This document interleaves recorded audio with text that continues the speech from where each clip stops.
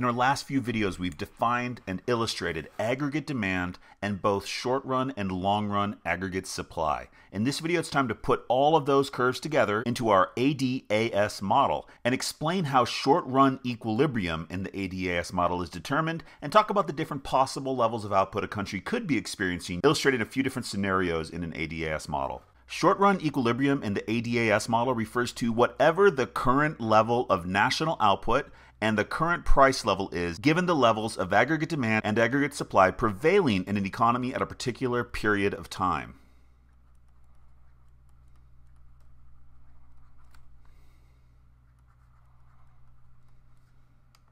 As we're going to see in the video, the short-run equilibrium level of GDP and the price level a country experiences at a given time can be either greater than or less than the full employment level of output and price level.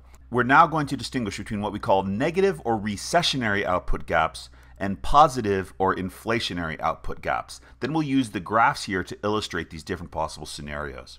A country is experiencing a negative output gap when equilibrium national output, which we'll call YE, and the equilibrium price level, which we'll call PLE, are less than the full employment level of output and the full employment price level. This scenario is called a recessionary gap because the country is producing a level of output below full employment, therefore the country is experiencing what we call a recession. A recession is defined as a period of negative economic growth. In other words, the output a country is producing is decreasing over time.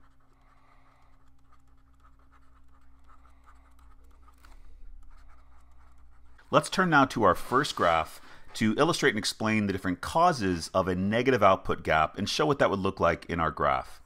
So I'm going to draw actually both the short run and the long run aggregate supply curves in this model. Then I'm going to add my aggregate demand curve, which you'll recall is downward sloping, showing an inverse relationship between the price level in a country and the level of output demanded by households, firms, the government, and foreigners. Let's go ahead and identify our short-run equilibrium level of output and price level in this economy.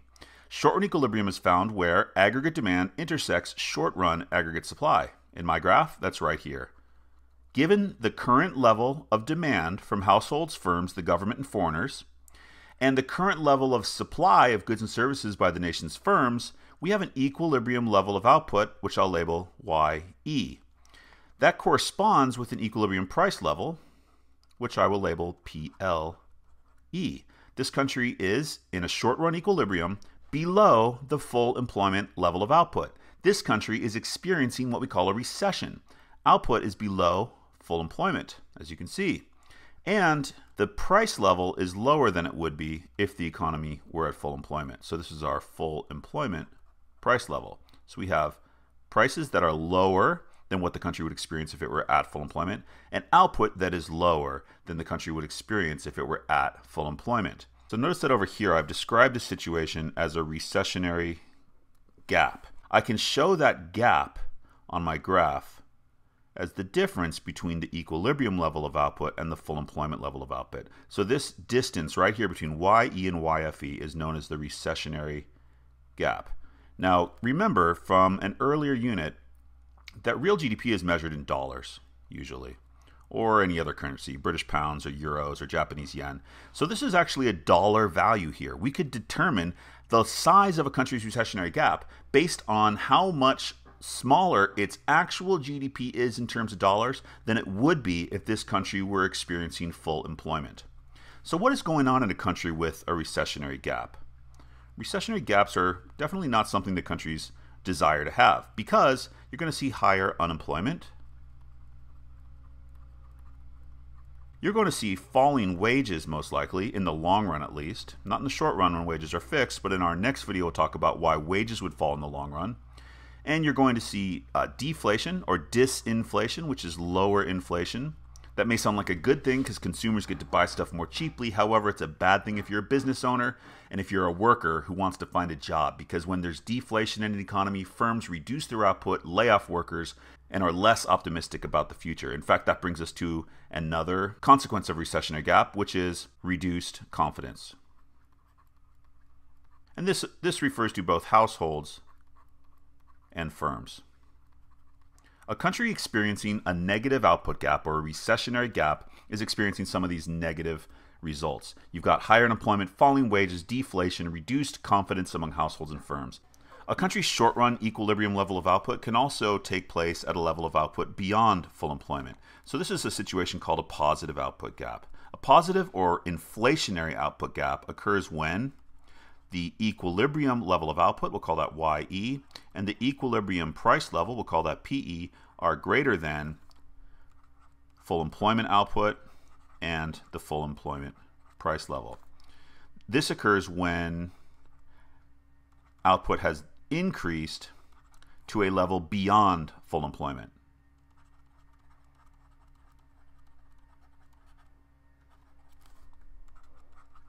As we're about to see, this is only possible in the short run because you'll recall from our last video that in the long run, wages will fully adjust to whatever the price level is and output will return to its full employment level.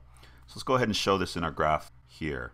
We're going to recreate our ADAS graph with long run aggregate supply, short run aggregate supply. Forgot to label my long run AS curve. Got to label all the curves in your graphs, guys. And this time I'm going to show an AD curve that actually intersects short run aggregate supply beyond full employment. So here's our aggregate demand. I can label my equilibrium level of national output. I'll call that YE, and my equilibrium price level, which I'll call PLE. And once again, notice that equilibrium price level and output are greater than, here's PL full employment, and YFE. So this country is experiencing what we call an inflationary gap. An inflationary gap. And again, this could also be measured in dollars because GDP is measured in dollars. So if this is a country that has a full employment output, a full employment real GDP of, let's say, $1 trillion, and its current level of output is $1.1 trillion, then that country is experiencing a positive output gap or an inflationary gap of $100 billion. Again, that may sound like a good thing. However, there are some negative outcomes or results from an inflationary gap. So let's take a few brief notes over here. You've got higher prices, obviously. Higher prices, which sounds good for businesses, but not so good for households. It could reduce the real wealth of households, the real incomes of households. You've got rising wages. Again, great news for households. Rising wages means more money in your pocket. However, when prices are rising, it may not actually make you feel any richer. And if you're a business owner, rising wages is a really bad thing. You've got less excess capacity. There's less capacity in the economy, meaning that there are fewer resources available for firms to employ. Land is fully employed, labor is fully employed, and capital is fully employed. It's becoming impossible to increase output, so there will be reduced economic growth. This is a country approaching or at a peak in its business cycle. Recall from our lesson on business cycles that when a country approaches a peak in its business cycle, it's about to enter a recession. So a country experiencing an inflationary gap is likely to enter a period of recession and rising unemployment in the near future because the country is simply producing beyond what is sustainable in the long run. So that brings us to our final graph and our final point of analysis in this lesson on short-run equilibrium in the ADS model. We've now shown a situation in which a country is experiencing a negative output gap and producing below its full employment level. We've shown a country experiencing a positive or inflationary output gap and producing beyond its full employment level. That brings us to our final situation in which the current level of output and prices is equal to the full employment level of output and prices. So full employment occurs when PLE, the equilibrium price level, and YE, the equilibrium level of output, equal the full employment price level and the full employment level of output. So in other words, the country is currently producing exactly what it should be producing. It's producing what it can produce when all of its resources are fully employed and there's only certain types of unemployment. There's very low unemployment. Only workers who are entering the labor force for the first time, workers who are in between jobs voluntarily, or workers who have been replaced by technology are unemployed. So this is when current output is what the economy is capable of in the long run. Any level of output greater than full employment is unsustainable in the long run. And any level of output below full employment is not desirable because it means the country's not achieving its full productive capacity. So let's go ahead and recreate our graph once again. Okay, I've got my LRAS and my SRAS. Now I'm going to draw my AD, and notice where I draw it. I'm going to draw an equilibrium, an intersection of ADA and AS that crosses right at the long run aggregate supply.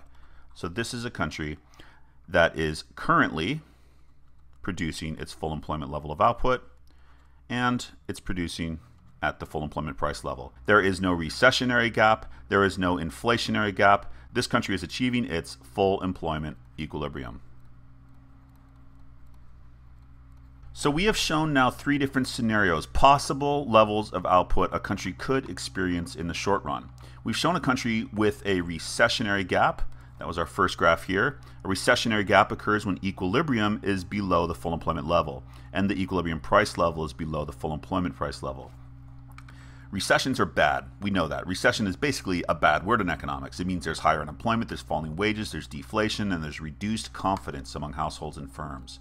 We've also shown an inflationary gap, or a positive output gap.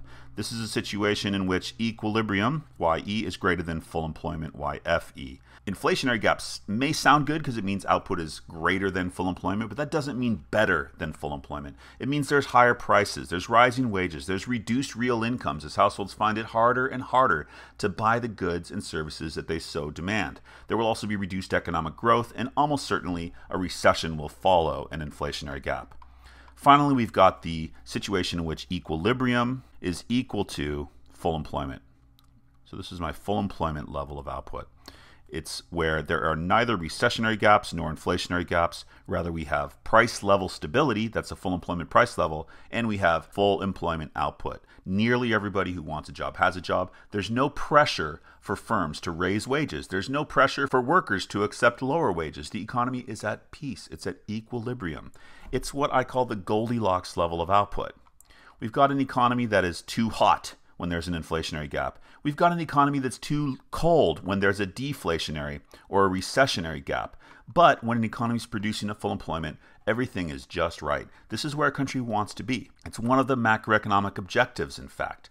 Producing at full employment means you've got macroeconomic stability. Nearly everyone has a job, the economy is growing at a stable rate, inflation is low and stable. In our next video, we'll talk about long-run equilibrium in the ADAS model. We'll talk about how a country experiencing recessionary or inflationary gaps will ultimately adjust and return to its full employment level of output based on the principle of flexible wages and the difference between short-run and long-run in macroeconomics. Here we go. One step at a time.